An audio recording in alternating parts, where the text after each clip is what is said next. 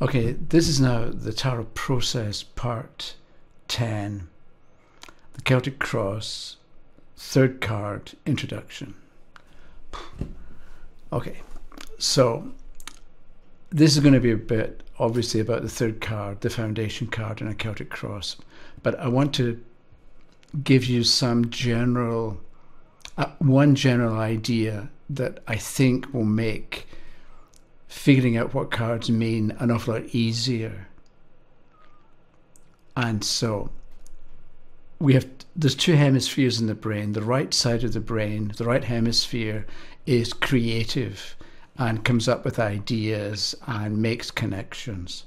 The left hemisphere of the brain is logical and analytical and rational, we can say. So often you have an idea, you have a thought about something you might want to do or a good idea, and then you immediately think, well, is it good or is it bad? How is it going to work? It's not likely to happen. Other people have tried it and it didn't work for them. Why should it work for me? And what tends to happen is, what happens too often, I think, is you come up with an idea and you immediately begin to critique it. And often enough, you talk yourself out of what would have been a good idea if you had left it for a bit and thought about it. And a while ago, I made a video or two videos on how to write an essay. And the first part of writing an essay is you've done all your research, you draw a line out, you put it all away, and you start with what's in your head, what you remember, what comes to mind. And you take 5 minutes and you write down what you might talk about, what you might write about. And then you leave it for a day. And then you go back to it the next day, and then you look at each item on the list and figure out, do I want to use this? Is it good? Is it bad? Does it help the argument? Do I need to prove it? Is it obvious? And questions like that. And what you're doing is you've got the right side of the brain is the creative part, and the left side of the brain is the critical part, and you keep the two functions separate. And then you get a better result. But if you try to do them both at the same time, you get in your own way. And you block what would have been a good idea, or what could have been a good idea. So what I did was, I want to illustrate this point with the King of Swords, right?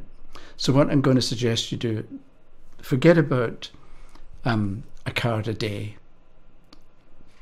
unless you think today about yesterday's card. That's different. So I'm thinking, okay, here's the King of Swords. You give yourself 2 minutes maximum to come up with ideas about what this card might mean, and you don't censor yourself.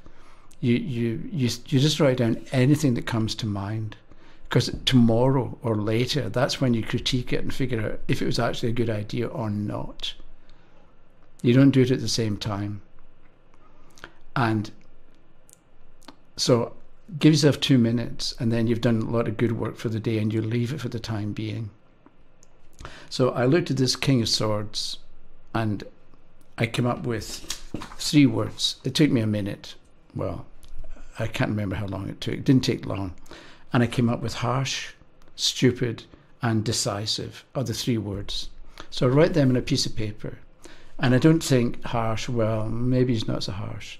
I write down harsh because that's what I thought. You trust yourself, and the ideas that come to mind are the right ideas for you at that time, and you're going to figure them out later, but not at the moment you think of them. And this works for anything, for any problem you've got or problem you want to solve.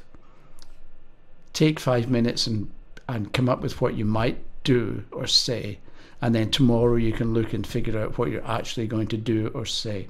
So I've got harsh, stupid, and decisive. So I look at it tomorrow, and I look, the King of Swords, is the King of Swords actually harsh? What do I mean by harsh? And this is where the analytical part of you starts to operate. And you think, what do I mean by harsh? He's holding a sword in his hand, so maybe he's dangerous. And so when you're coming up with your ideas yesterday, you write down 1 or 2 words. You don't write down a paragraph or a sentence. That's way too much. You just want the basic idea of the word or 2 that will sum up or remind you of what it was you were thinking at the time. So harsh. What's harsh anyway? Because he's got a sword in his hand, maybe he's dangerous, or maybe he says something the way other people would say it would be okay, but the way he says it, it's harsh. So there's something about the way he speaks maybe that is different. Let's say, and at this point we're being analytical, so we're comparing maybe, you think about the King of Cups. So is the King of Cups harsh? Maybe he's rough in his criticisms of what he says. Is the King of Batons harsh? Somehow harshness and batons don't go together. Now, this could change next week, but at the moment I'm making notes about harshness for what it means to me at this time. And then the King of Pentacles, is he harsh? Not the way the king, maybe he's harsh because he withholds money, but he's not harsh because the King of Swords is active and he's got a sword in his hand. So he could maybe hurt you directly through his action, whereas the King of Pentacles can hurt you through withholding money, let's say. And maybe we figure out, or I figure out, that the King of Swords upside down, that's harsh. Okay, then I've done enough with harshness. So I write down stupid next. So is the King of Swords stupid?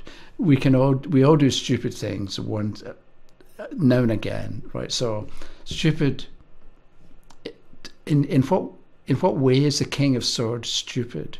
Maybe he takes action with the sword before he has all the information.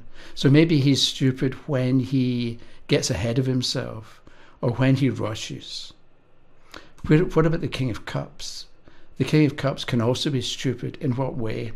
Maybe when he gets over emotional, or when he's faced with somebody who is really emotional, that's when you expect him to be stupid, or to say something or do something that's really quite stupid.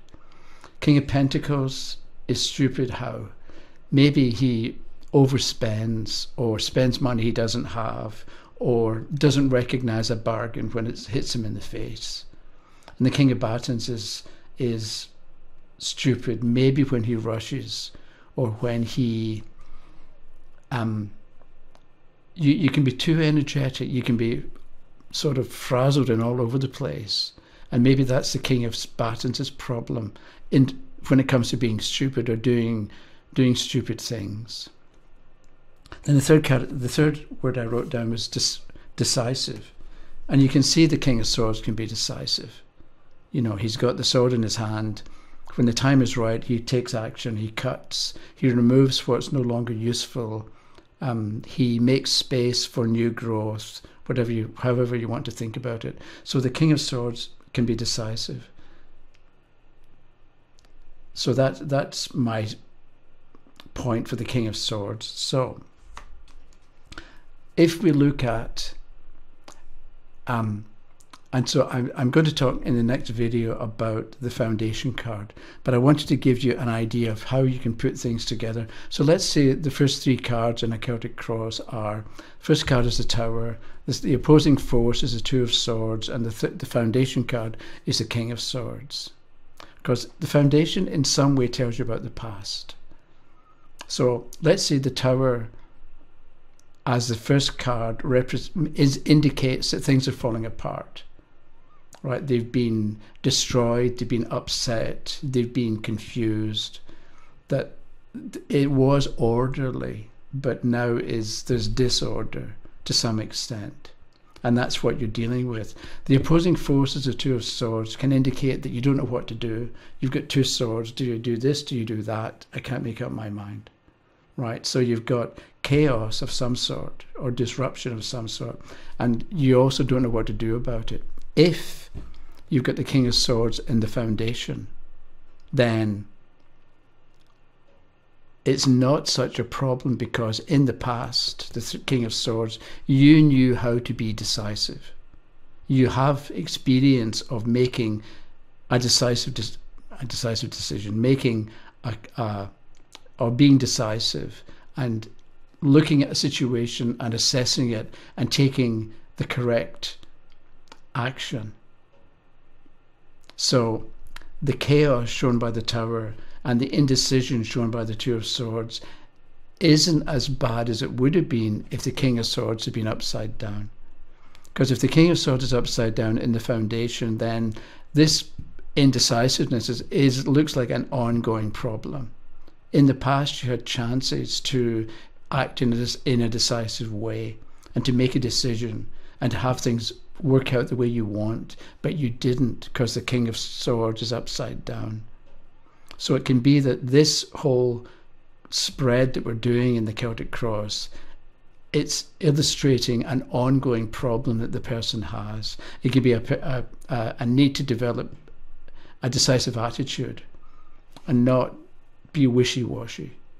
So when the King of Swords is upright, then that's not so much of it may be a problem at the moment that you can't decide what to do, but it's not an ongoing problem. It's not a repeating problem, because you do know how to actually make the decision. And it gives you an understanding of what the person's going through, which means that when you see the other cards in the spread, you understand them maybe more correctly, because you're not getting carried away with the fact that that a decision has to be made and people don't know quite what to do about the situation. Okay, that's it for the moment. So I'll stop in a few seconds, and next time will be the third card in a Celtic Cross, but I'll look at what we can get from it and ideally give you a few more examples. So thank you for watching. Goodbye. Have a nice day.